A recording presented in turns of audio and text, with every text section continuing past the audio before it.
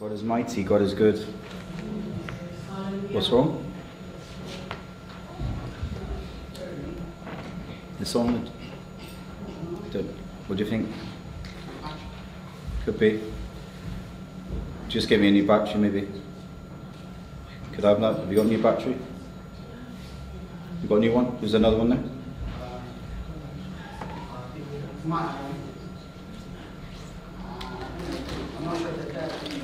Oh, let's try it, let's try it.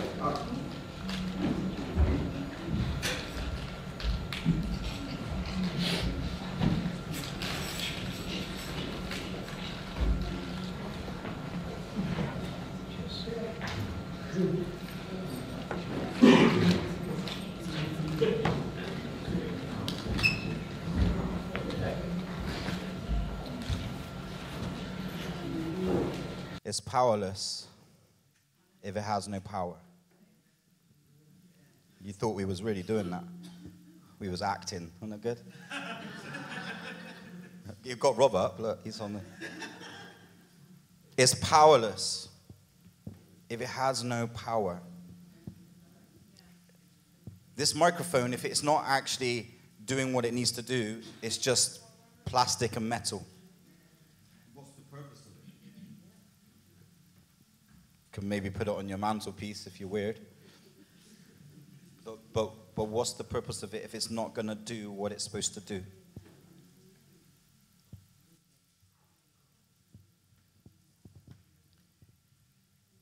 With no power, we become powerless. We're not as effective as we should be. We strain, we strive, we work in our own strength. We try and do God's work. Anyone done that one? Yeah, you try and do God's job for him, and you realize it's a bit like when you've got a 2 or 3 year old and they painted a picture for the first time, yeah? And they know, they're telling you, you know, they're like, you're looking at it, they're saying, oh, it's a rainbow, or it's like, that's mommy and daddy, and you're looking at it going, that is a mess. Like, that looked like you got all the paint in your hands, and you put it all on there, and you said it was a rainbow. And that's the kind of thing that we do with God when we try to do it for him. We say, look at what I made, and God said, what have you done? That's not what I intended for you. That wasn't my plan for you. A church without power, a Christian without power becomes ineffective. We need the power of God to equip us to work out our own salvation. If you were here last week, you'll know this is part 2 of last week's. If you weren't here last week and you haven't listened to the message, why not? But second of all, do you think it's the other thing turned on? Oh. Talking about power.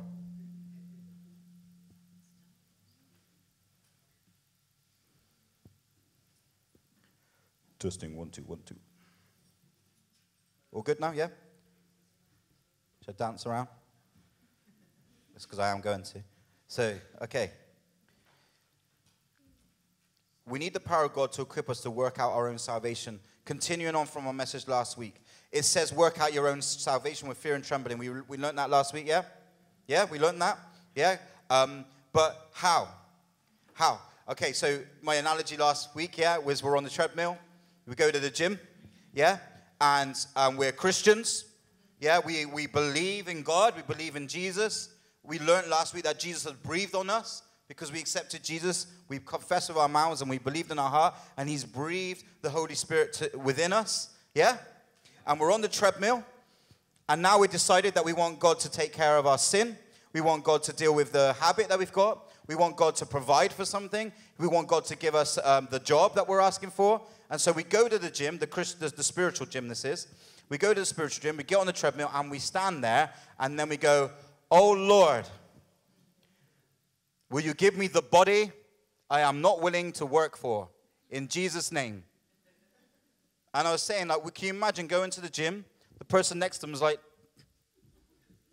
and you're there stood on the treadmill, it's all turned off, and you're just going, fitter in Jesus' name.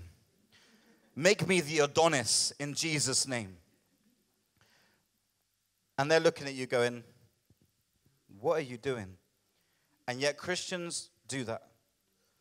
It's not that he's not in you. It's that you have no power.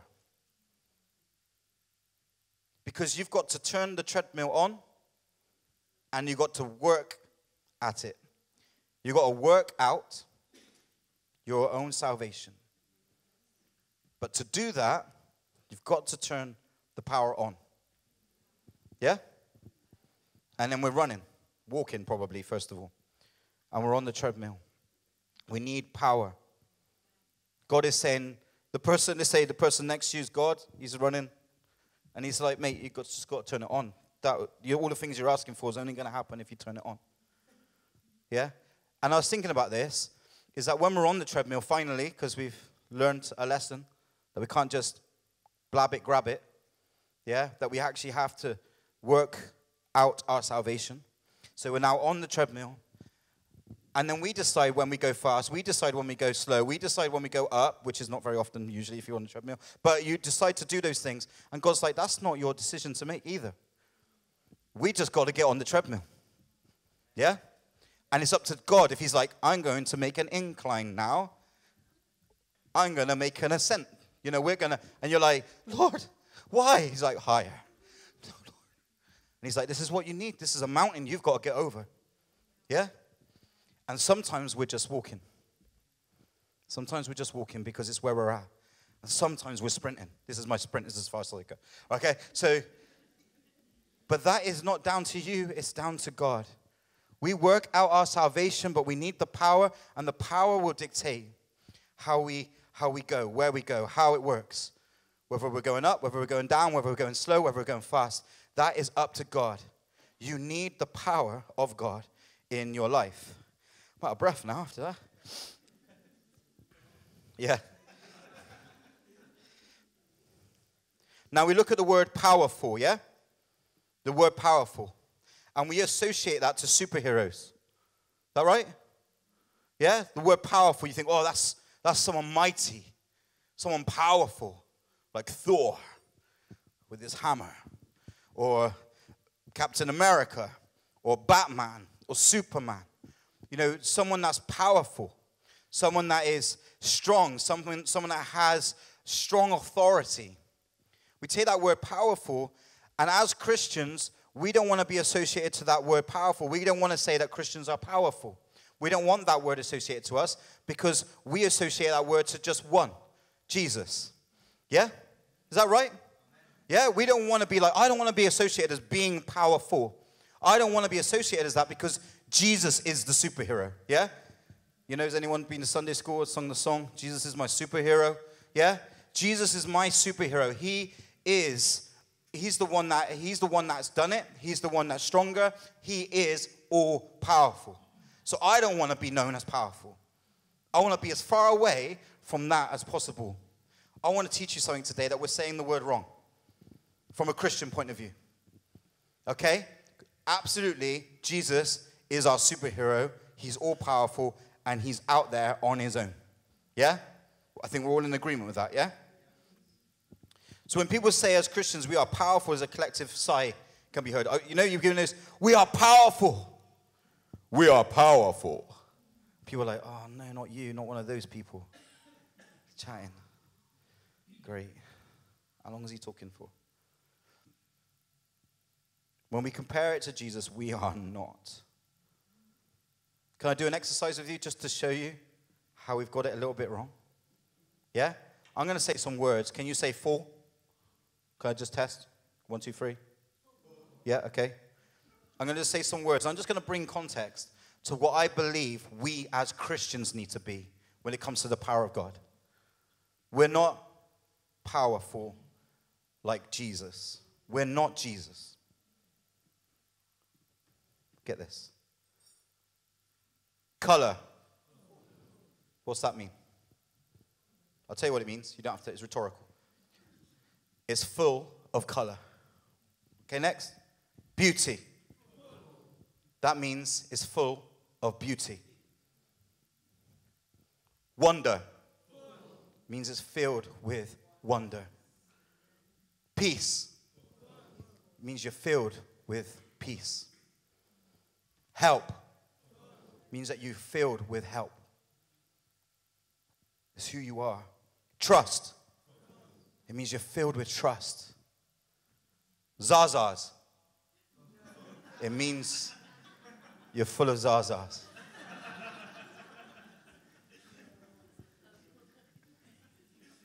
Power. It means you're full of power. There's a difference.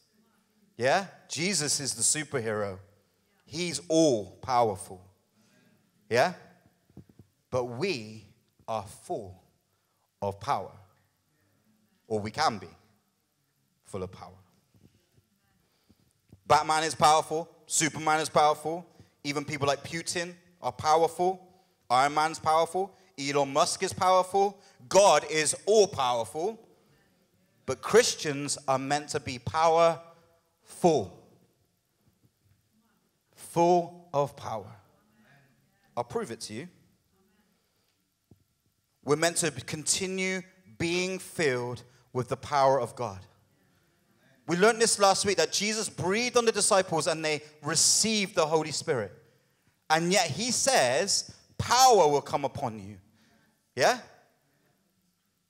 After that fact. So we learn that there must be a process that goes through salvation. When Jesus breathed on them, it was the enactment of salvation. That you receive the Holy Spirit when you believe in your heart and you confess with your mouth that Jesus Christ is Lord. But what you need from then onwards is to be filled with the Holy Spirit. Your salvation is sealed. Confess with your mouth, believe in your heart that Jesus Christ is Lord. The Holy Spirit seals that. That's what Jesus did. But then he says, something's coming. I'm going.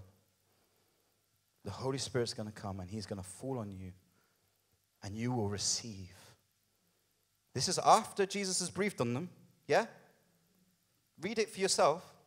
After Jesus has breathed on them to receive the Holy Spirit, he says, wait, I'm off, and wait, because the Holy Spirit's coming and you will receive power. Yeah, read it for yourself. Read it for yourself. What do you mean? Okay, yeah. It's in the Bible, yeah, read the Bible. Okay, but yeah, Acts 1 verse 8, which is at the end of my sermon, which I would bring up at the end, but it's cool. But you shall receive power when the Holy Spirit comes upon you. Acts 1 verse 8. Yeah? But it continues on from Jesus breathed. Yeah, read it for yourself. Go look at it. John, go and read John. Go and read the end of John like we did last week. Or listen to the sermon last week. It will save you a lot of time. And then let it carry on into Acts. And we're going to continue into Acts next week too. Because we're continuing on the story. Do you see, Jesus died. He was buried. He resurrected. He breathed on the disciples. He said, I'm off. And now we're learning that he's now bringing the power. Now we're going to learn what we need to do next. This is our lesson. Simple stuff. We need to work out our salvation with fear and trembling, that it would bring glory to God. But to truly do that, to bring glory to God, to impact a world that does not know him, you need to be plugged in. You need power. Not my words, Jesus' words. These guys walked with Jesus for 3 years. These guys saw everything that Jesus did, and yet Jesus said, you will receive power. And I'll prove it through Scripture that we need to be continually filled with the Holy Spirit.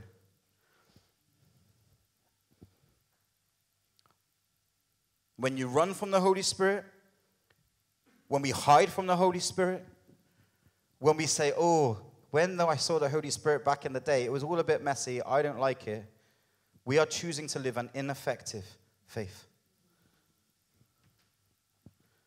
A broken walk doesn't mean you're not going to walk with God. Doesn't mean that God isn't with you. It just means you're working with like a battery that's about to run out, or something that is just not fully complete. Like we know, Jesus breathed on the disciples. Holy Spirit's there. They're okay. You're okay. But do you want to stay there? Or do you want power?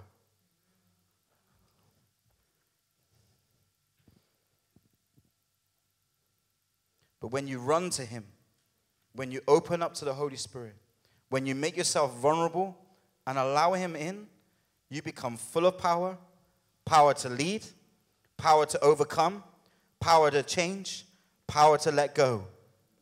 How are you being filled?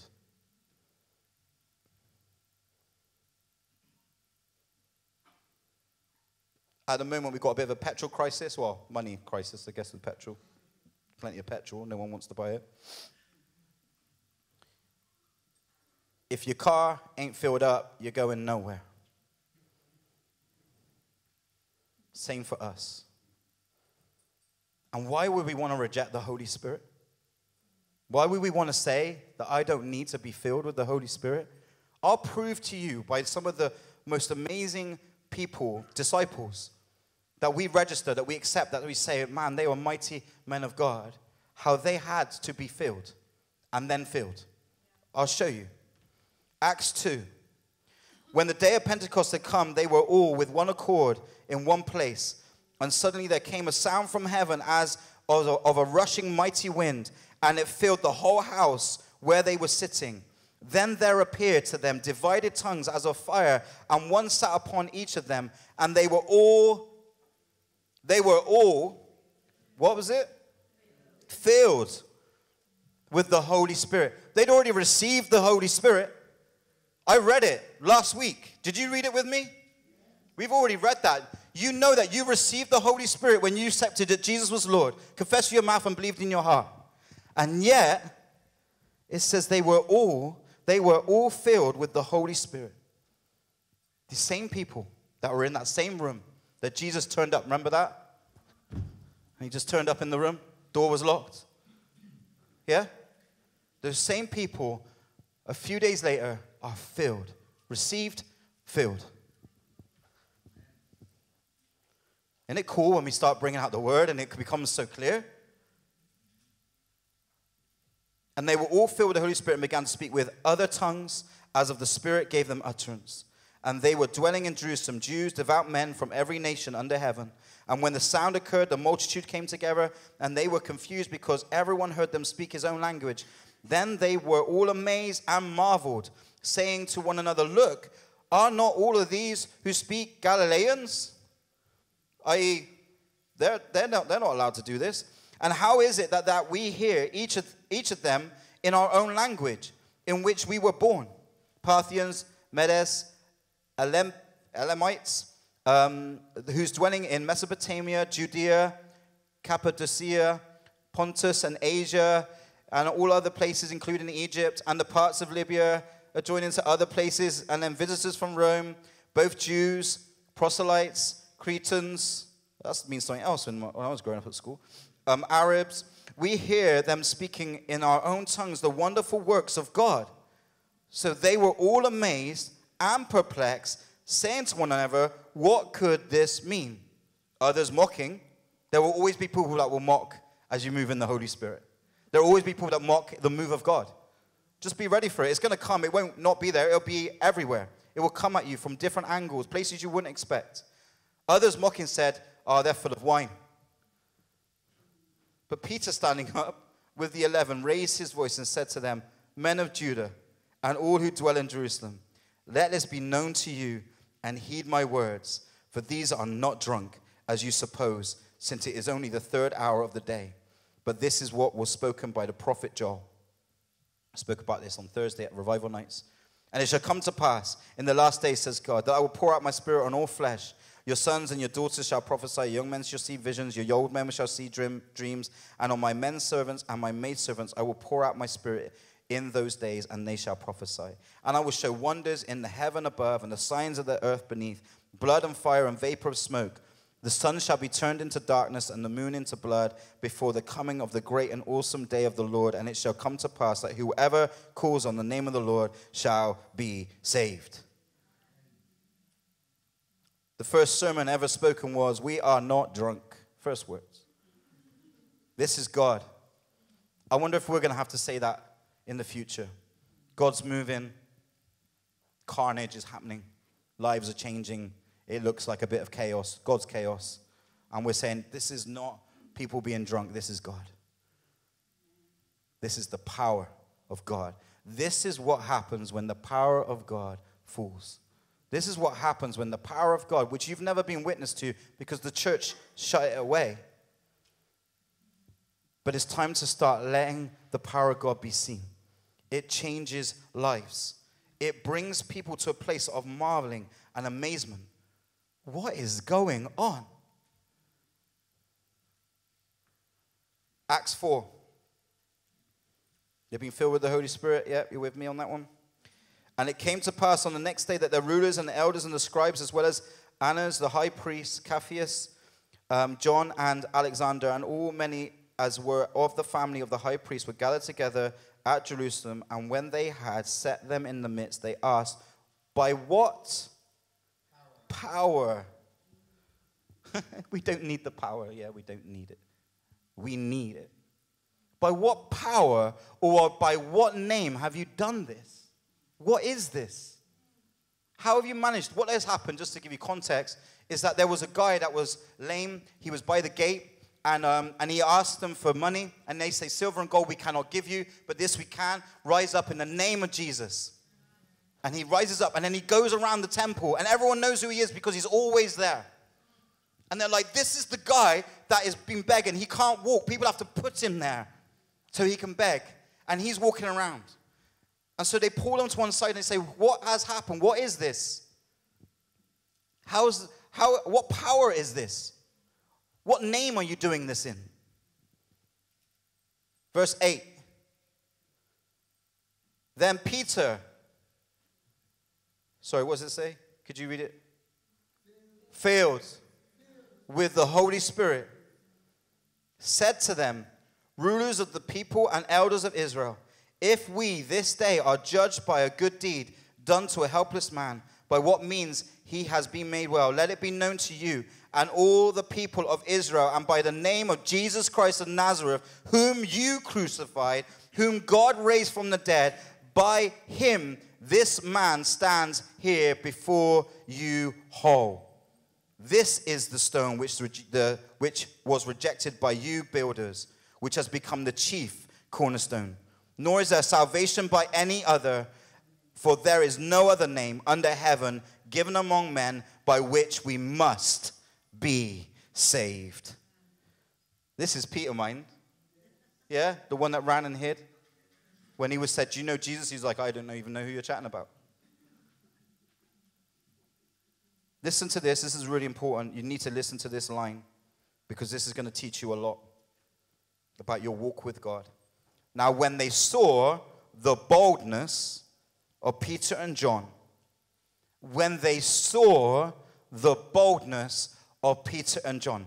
Now, I want to give you two examples if you want to go and look it up. First of all, Peter denies Jesus. There is no boldness in him there. Correct? Later on, Jesus has already breathed on him, but he is in shame, and he also is uncertain of his future. He's fearful of what he's about to do. God, can you use me? I don't think so. He runs, he hides, he tries to stay away from God. You can look those two things up. They're there, both in John. Well, one's in John, with Jesus meeting Peter afterwards. I'm sure the denying of Jesus is in there too. John's a good book to read. Is that right, Harry and Sue? Yeah? Excellent book. So here, they saw the boldness. Not only has Peter already stood up and preached the very first sermon ever, but he's also here and people are seeing the boldness in him and in John. Yes? You reading it with me? Yeah? And they perceived that they were uneducated, untrained men. They marveled. And they realized that they had been with Jesus. And seeing the man who had been healed standing with them, they could say nothing against it. And being let go, I've moved on to 23. They basically get reprimanded. They get told off. They basically get told, don't talk about Jesus anymore. Yeah? And it says, being let go, they went to their own companions and reported all that the chief priests and the elders had said to them. So when they had heard that, they raised their voice to God with one accord and said, Lord, you are God who made heaven and earth and the sea and all that is in them, who by the mouth of your servant David have said, why did the nations rage and the people plot vain things, and the kings of the earth took their stand, and the rulers were gathered together against the Lord and against his Christ? For truly against your holy servant Jesus, whom you anointed, both Herod and Pontius Pilate and the Gentiles and the people of Israel were gathered together to do whatever your hand and your purpose determined before to be done. Now, Lord, look at their threats and grant to your servants, get this, I'm going to go back to this in a bit. Grant to your servants that with all boldness they may speak your word, by stretching out your hand to heal, and that signs and wonders may be done through the name of your holy servant Jesus. And when they had prayed, the place where they were assembled together was shaken, and they were all filled with the Holy Spirit. What a greedy bunch John and Peter are. Don't you know it's a one-time only thing? You had it at Pentecost, now walk it out. Isn't that what we're meant to believe? We're meant to be being filled.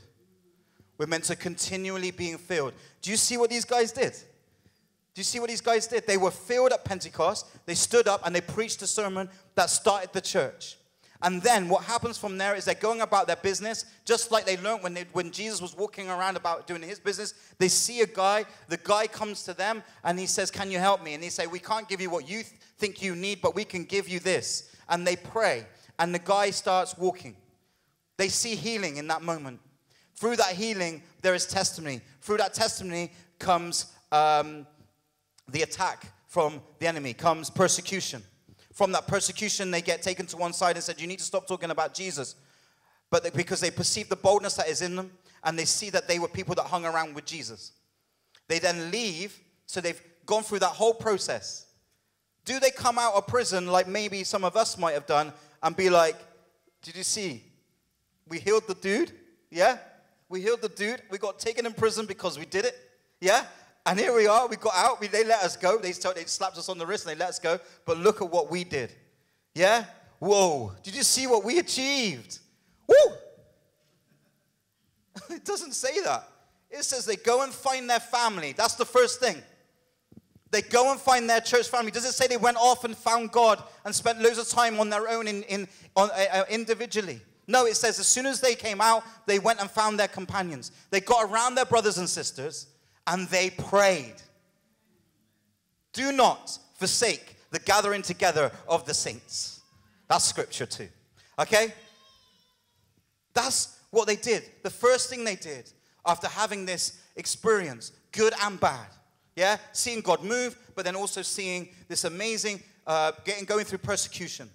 And having to be told, stop talking about Jesus. There will be more consequences if you don't.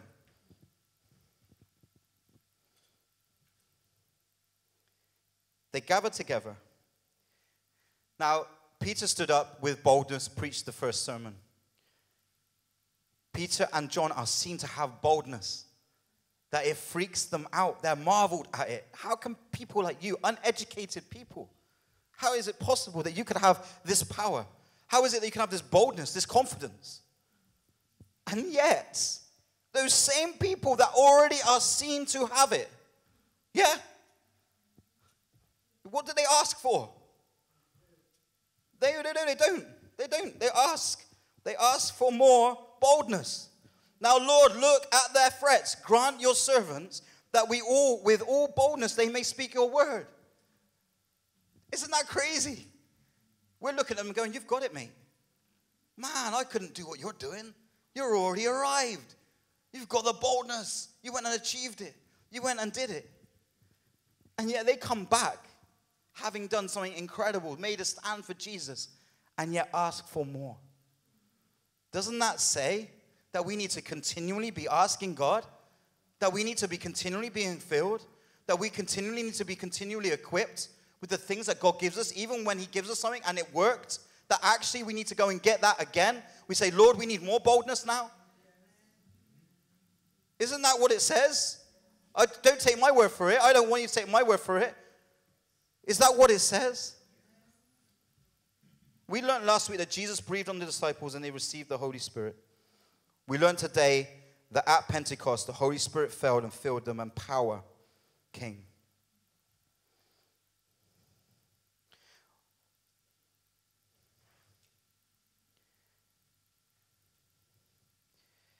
I love this about Peter.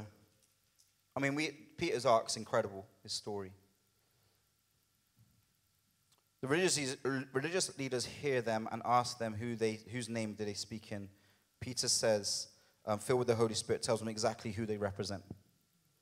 They are actually taken aback by the boldness of Peter and John. They summon them, they threaten them, and they say, stop saying the name Jesus. Stop talking about him. Do not gather, shut the church doors, start allowing this sin in your church. Yeah? Threats. Compromise. Yeah? You don't need to go to church anymore. You don't need people. You can do church on your own with your dolls. Yeah? Threats can come.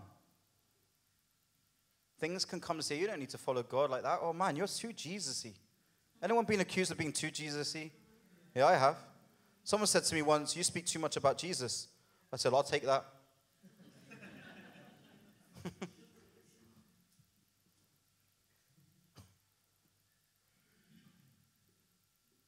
When people start getting at you and start saying, we've got to change things, we've got to soften things, don't talk about Jesus. We can't deny what you've just done, but actually, can you just stop it now, please?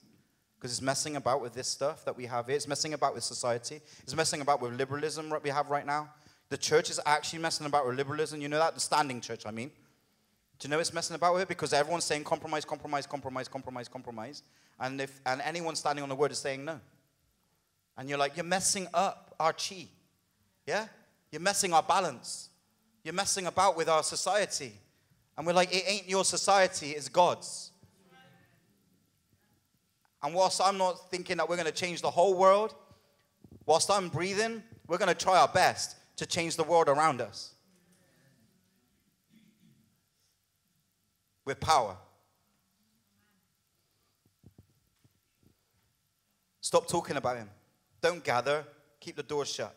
Compromise, compromise, compromise. You don't need to do this anymore. He's not here anymore. He's left you. Don't worry about it. Peter, full of the Holy Spirit. Whether it's right in the sight of God to listen to you more than to God, you judge. For we cannot but speak the things which we have seen and heard.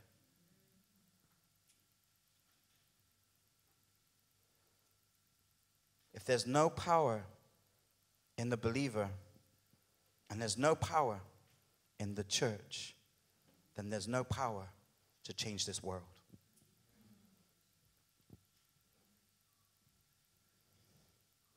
Peter, as we learned, was breathed on by Jesus, received the Holy Spirit, still felt shame, still doubted himself. Peter, who denied Jesus, feared for his life rather than die for Jesus, was full. Do you see what being full of the Holy Spirit can do to someone? We already know his character. To hide, to avoid conflict, to feel pretty low about who you think you are. To allow the past to impact you enough to say, I can't do that because I'm not worthy of it. Anyone relate to those things? I do. Yeah? Do you know what? Those things don't have as much impact on me when I'm filled with the power of the Holy Spirit. It's not that they don't exist. But suddenly, I'm not looking at me anymore. I'm not looking at what was anymore. Power will come upon you when you receive the Holy Spirit. Oh, wow. Do you know what? I don't need to look at that. I don't need to look at my circumstance. I don't need to be dictated by that anymore. This is what happened to Peter. They're in the upper room waiting. They're not really doing much. And the Holy Spirit, bam. And Peter's like, right, guys, I can see there's some confusion about what this might be. This guy that didn't want to associate his name to Jesus, who didn't even know if he was worthy of the calling that God was going to give him, stands up and he says, look, this is not what it looks like. This is Jesus. This is God. This is the Holy Spirit. Let me tell you about who Jesus was. Let me tell you about what he did for you. He stands up, bold as anything, full of the Holy Spirit. And then later on, full of the Holy Spirit, when he is told to stop talking about Jesus, when they said, do you know Jesus? And he went, I don't know who you're chatting about. I never knew the guy. Get away from me. I don't know what you're on about. I don't want to be associated to him. He's here. And he's saying, whether it's better that I listen to you or God, I ain't going to shut up about Jesus. Why? Because he was filled with the Holy Spirit. Full of the Holy Spirit. He showed a boldness that caused the teachers to marvel. They knew that they were not educated men according to their standards and society standards, but yet they couldn't yet but marvel at the power that they were showing. Man does not qualify you, God does. That's what I read in my Bible. No matter what man tells me about me, I'm not being qualified by you or your certificates that are collecting dust, by the way. I'm qualified by God. You are qualified by God. Jesus qualified these people himself. He didn't call them because they were qualified. Do you see that? He qualified them. He called them and then qualified them. He equipped them. He prepared them. Aren't you pleased? I'm pleased. I'm thankful that God, man, thank you, Jesus, that you'll take somebody like me and use me to be part of something like this. I was in the worship today. Man, what a time of praise and worship. You don't know the miracle that you guys are. You don't know how many people here were prayed for. You don't know what it is to be in a place where where we've been hardly anyone. And then suddenly you're full of people just shouting the name of Jesus, praising God. What a miracle that is, especially in the times that we're in. People standing for Jesus. The sun's been out over Easter, yeah? People still came and worshiped God. They could have gone, they could have gone to the beach. People still said, nah, Jesus is more important. Gathering together with you guys is a privilege. Seeing God move in your lives is a privilege. And a privilege that isn't stopping soon. We're going to see more and more growth in you guys, growth in me. Because God is qualifying us. God is qualifying us. Isn't that humbling? Man, thank you, Jesus. Humbles me. Amazingly, in this passage, it says that the people saw the boldness in Peter and John and marveled. They marveled. This is a massive part that you need to get from this. We learned that they were being filled. Yeah, we can read it. They were filled at Pentecost. We don't know if they were filled in between, but we know that they were filled again. Here, we know it. We can read it for ourselves. We know it's an ongoing thing. You can read it. But what is even more important is that they ask for more boldness. You don't arrive ever. You don't arrive ever. You don't suddenly go, I made it. I am the ultimate Christian. It's like, we have tiers here. We've got a few ultimate Christians. They only come out now and then to spend time with the peasants, because they're ultimate Christians. you're never going to make it. These are Peter and John, yeah? Stood up, preached a sermon, went to some kind of prison, yeah? Some kind of holding cell or something, and they were told, shut up, don't talk anymore. They were arrested. Don't talk about Jesus anymore. And they said, whether it's better to listen to you or God, you decide, but we ain't shutting up. Yeah? Boldness. Is that not boldness? I think it is. Yeah? Boldness to preach in front of thousands of people and boldness to make a stand that may cost you your life. That's boldness. I think we can read that. And even if you can't read it between the lines, it says it in black and white. That they marveled at their boldness. Okay? Yeah? So then when you're going through this, we're working out our salvation, not ticking boxes. Yeah? You're not ticking boxes. Singing in tongues? Check. Tell someone about Jesus? Check. Ultimate boldness? Check. Making a stand for my faith? Check. Get a donkey? Check. Yeah. It's not a checklist. I had boldness in 1997. And ever since then, I've had boldness. No, it left. Yeah? What you needed to do was ask God for more. Because your brothers, 2,000 years ago, did. And they walked with Jesus. So if they're asking for more, you definitely need to ask for more. I don't understand it. I used to be like this. I used to be so on fire for Jesus. Yeah, and then you stopped asking for more. It's not difficult. You let the battery run out. What was powerful? What was powerful and could be used in a mighty way became completely useless because you stopped asking. You stopped asking for God to do more. Isn't complacency in Christianity probably one of the biggest weapons of the enemy? To think that we're doing all right? These guys, I can't emphasize it enough. These guys were arrested for their faith and told to stop talking about Jesus. And people were marveling at the boldness that they had to even stand against these so-called teachers and educated people. And they're like, these guys aren't even educated. And yet they are so bold. They marveled. When God gets hold of a life, he turns the whole thing upside down. And he takes what's peculiar. And the word says you're peculiar. And he'll use you. He'll take the foolish things of this world, yeah, and he'll do it to change things. To confuse the wise. I don't mind being foolish if it leads people to Jesus. If it makes people marvel. I'm thankful that Jesus has qualified me, not man.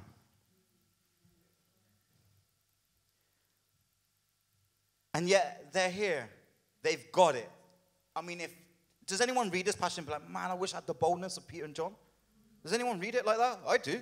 I wish I could have their boldness. Man, I wish I could just, if someone was speaking like that and I was being threatened with my life, and it says that they were reprimanded, that they were probably beaten and hurt. And they were still kind of said, no, we ain't backing down. Man, I want that boldness. You want that boldness, Sats? Yeah, I want that boldness.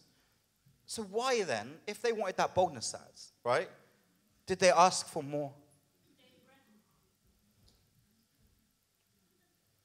Amen, sister. Because it's an everyday thing. His mercies are new every morning. Give us our daily bread. Give us what we need. Give us what will sustain us today. Give us what we need to get through today. So what you had yesterday isn't for today. And they got it. They understood it. They had it. We can read it. And yet they came back to church. They came back to all their gathering with all their people. And they started saying, Lord, this world is a mess. These people hate you. These people hate us. Okay, we see the picture that it is. Can you give us more boldness to keep making that stand. And they even say, so you can use us to heal people, which they'd already just done. Yeah. You healed one person. Well, prayed for someone that got healed and God did the work. Yeah. And then you're like a healer. They asked, Lord, help us continue to do that. It's when we stop and we think we become something. What we do is we then label it a ministry. Come to Richard's healing ministry. So far, 1, successful healing. Yeah, because God used you. Because you said, God, will you use me? And then God gave you an opportunity. And then you were used by God. And then God, guess what? Backed you up on it. And he did something with it. That doesn't make you a healer. But it doesn't mean you can't go and pray for the next person, the next person, the next person. But are you asking God to give you that? Or are you already there? Because they already showed they have boldness quite a few times. And yet, they still ask for more. This is the lesson today, church. To be being filled isn't just to be filled with the Holy Spirit. See, people think to be filled with the Holy Spirit is to be like, oh, then I went and prayed for the sick and walked on water and, fed the 5,000 with some fish fingers and a loaf of bread. Yeah? Like, do you know what I mean? Like, that stuff, like maybe God will do that stuff. It means be being filled so you can overcome your addiction. Be being filled so you can just get through the day. Be being filled so you can be equipped to work with your family. Be being filled, yeah? It's not, we make it this big super spiritual kind of crazy thing. It's a command of God. It's something that God has put in us to say, if you stop being filled, then you're going to get dry. And if you get dry, then it's just going to stop. And then it's going to get rusty. And then you're going to have a lot of things going wrong. And it ain't going to work. And then you've got to do a massive remodeling job to get that working again before you can even put the fuel in to start it again. Anyone done that? Everyone's like, that's me, that's my life. Yeah? Yeah? Yeah. So the reality of it is, if we keep allowing it to be filled, we can keep going. We can keep moving. We can keep going. Like I said, it's up to God whether he puts you on the fast, the descent, the ascent. You know, whether you're running fast, whether you're walking. Let him set the pace. But you need the power. You want to know why the church is compromising? Why there is moaning in the church rather than encouragement? People have ignored the Bible. They've decided that the need for the Holy Spirit is an option that they don't want to take up. The Holy Spirit is not an option. I'm sad to say that that's unfortunately what's happened. I'm glad that I'm preaching on this today and teaching today, and I pray that this will become a message you remember, because we need power. We need power to overcome many things, and that can only come from God. Because I tried it in my own power. Anyone else? And it did not work. So if I need to overcome something, I need a power that is not of this world. I need a power that is not of me. And I need it every day.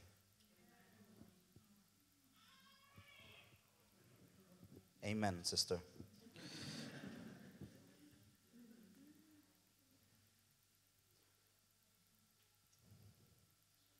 No power to continually change means that we stagnate, and we very soon end up compromising and moaning. You'll see these people a mile off. We become complainers. We become people who can decide that not only is the Holy Spirit an optional extra, but that the Bible now itself is optional. This is happening right now in this world. Really is happening. Do you know why? Because if you stop being filled and you stop gathering and you stop being around those that are going to encourage you, just like we saw Peter and John do, you end up being on your own with your own brain. Now I want to say, anyone on their own with their own brain, me included, is not going to work out very well. Anyone else testify to that? You want to know why the world is a mess right now? Because they had 2 years in isolation. Yeah, this is a big battlefield. And that's why God's saying, so can you imagine? They went through all that process. They were then told to shut up. And the first place they go to is their church family, their companions. They needed to get around them, and they said, we need to pray. And then it says they were filled. The place shook. And they asked for more. God, equip us then. If this world sucks this much, God, we need more of you than ever. That's what you read it through. It's paraphrase, but read that through. Man, it says they're going to come against you. If this is what's going to happen, then we need your power more than ever to change this world. Lord, will you come? They didn't go there with arrogance. They didn't go in there saying, you don't know what we've already achieved. You need what we've got. You need boldness. They said that they marveled at our boldness. You guys need boldness. They came in and said, we need more. If we're going to overcome this world, if we're going to reach people that do not know Jesus, if we're going to take people from darkness into light, if we're going to be used by God to do that, we need God. We need his power.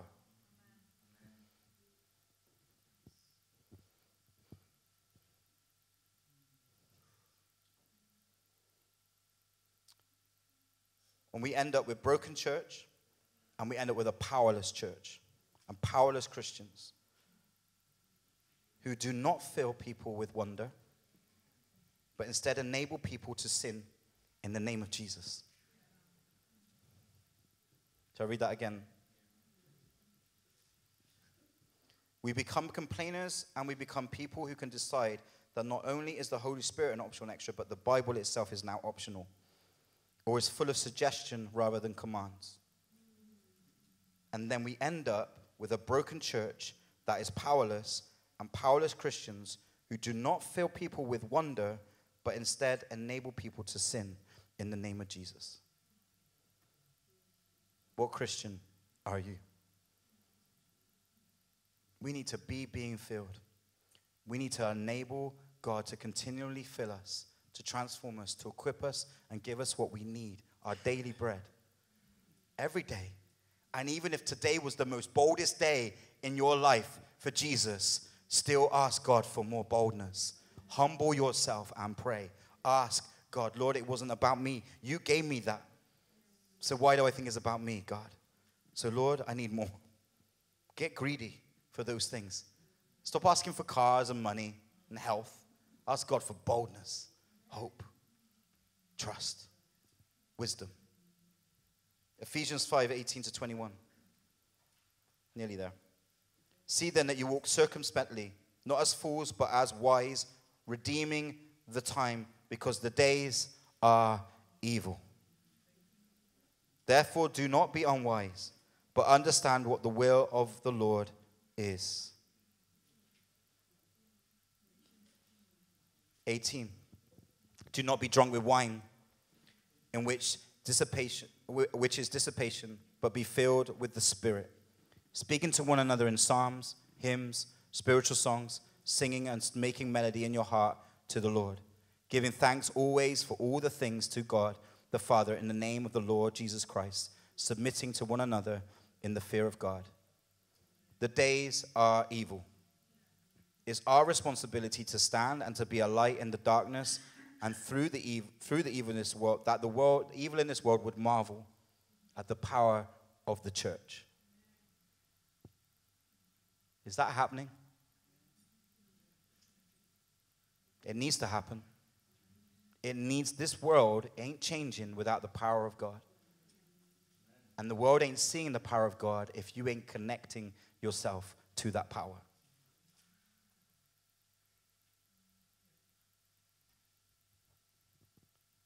This passage says, do not be drunk with wine. That includes beer, spirits, cider if you're Bristolian.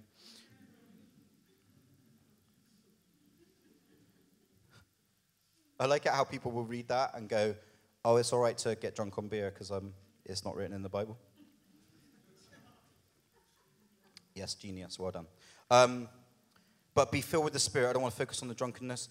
Think about this. Drunkenness leads to a loss of sense. It leads to being out of control. It causes us to crash at times. It can cause us to become aggressive. It can lead us to do things we wouldn't do, or to hurt ourselves, or to hurt others. And often we can wake up and not even remember what happened. Yeah? Who drank? Yeah? It was like, yeah, him. Yeah. It says, do not be drunk, but instead be filled with the Spirit. I don't think we need to focus on the drunkenness thing as much. It's a command not to do. But the reality of it is actually what it's showing is don't do this thing, but be filled with the Holy Spirit. Don't intoxicate yourself with this stuff to get you through life. but be filled with the Holy Spirit. Not just alcohol. Don't be intoxicated.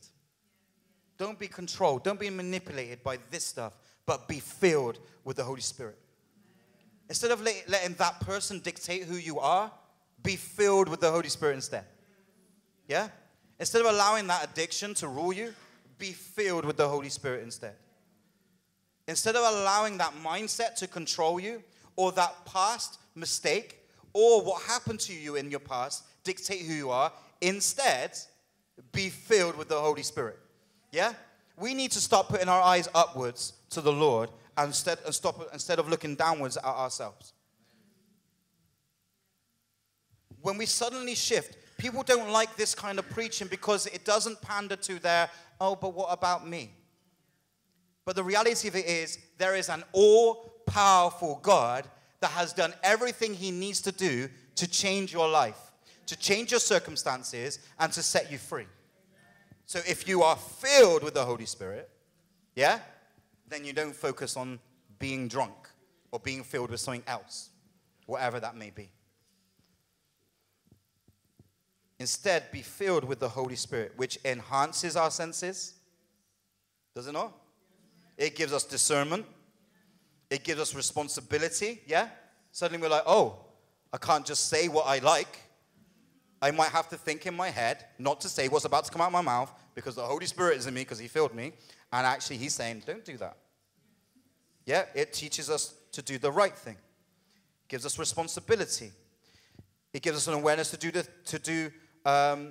things that we do. It brings us conviction to do the right thing. Or not to do the wrong thing. Yeah? So when we're walking with God and we're like, I think I'm going to do that thing that my flesh really wants to do, suddenly you're like, no. And you're like, good one, Holy Spirit. Yeah? But if you're not filled with the Holy Spirit, who's winning the war? Your flesh. It's easy. And I'm not talking to you like, you guys are all in the flesh. You need to get like me. I'm like, I know. I'm with you in it. Yeah? When we let the flesh dictate who we are, the Spirit is no voice. There's no discernment. There's no conviction. There's no challenge. There's no change. And the flesh wins. Yeah? It's a good word. I think it's a good word. It's not even my word, it's God's. I can't even take credit for it, but it's a good word. Good job, Lord. It brings us conviction to do the right thing. He fills us with power to walk in a manner worthy of Jesus Christ. Yeah? We are filled with a power to walk worthy of what Jesus has done for us. That then people would marvel at what they see in you because they see really Jesus. And you can say, yeah, let me tell you about my Jesus. My Jesus. Look. Let me tell you about our Jesus. Is that all right? Okay. Can we be friends again now? Yeah. That people would marvel at how you live in comparison to those who get drunk and live in the world. Yeah? Think about your life. How does it honor Jesus? Is it filled with the Holy Spirit? Are you being equipped by God every day to have the power you need to overcome the things that you're facing? Or are you just looking at the mountain going, oh. When there's a God that says, if you just have faith as a mustard seed, this can go. And we're just looking at the circumstance because we're in the flesh, or we're in our pit, or we're in our cave, we're in our hole. You want to know why you're having problems in your life? It's really simple. You're just not being filled with the Holy Spirit. Because I know from example that when I'm being filled with the Holy Spirit, when I'm letting God come and do the work he needs to do, people can say stuff to me that really irritates me. Just things that I'm like, man, I just want to, you know? And then God says, you need to chill a bit. You need to think about you. You need to look at your sin. That's what the Holy Spirit does, isn't it? Isn't it? People come at you and people can do things, but the reality of it is you come away and you go, if you're allowing God to do a work in you, you're like, hang on a minute, why am I so focused on these people? I need to work out my own salvation. That's what it told me. So actually, God, sorry, reset, show me what I need to sort out. Forgive me, Lord. Maybe even go and ask forgiveness from somebody. Yeah? That's what the Holy Spirit does. But when he's not in your life, it's just called stew. Yeah? And not a nice casserole. Not one of those really nice beef stews. It's a disgusting, snotty, filthy, disgusting stew. Because that's what we do. We just stew in it. If your name's Stew, sorry. But I'm just saying, isn't that what happens? Isn't that what happens when we don't let the Holy Spirit fill us, change us, convict us, mold us? Is that we just stew in our sin? And we call it Christianity? And we call it Jesus?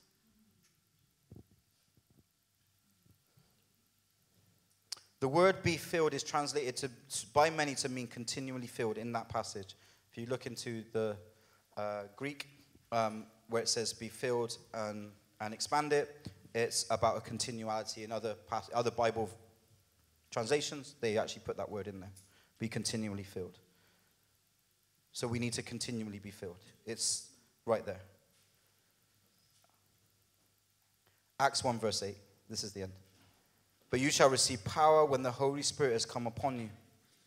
And you shall be witnesses to me in Jerusalem, all of Judea, Samaria, and to the ends of the earth.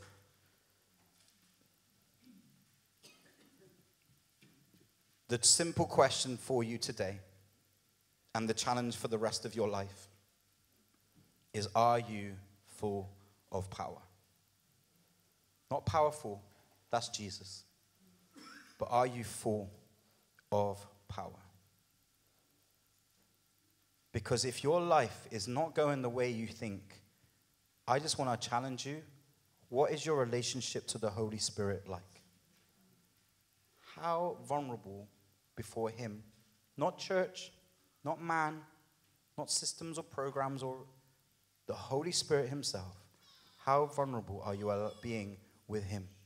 How are you allowing him to change you? It says through the Holy Spirit we have the word written on our hearts.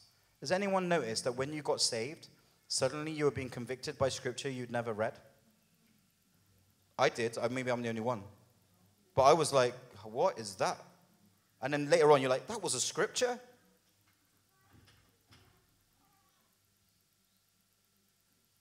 The church needs to stop.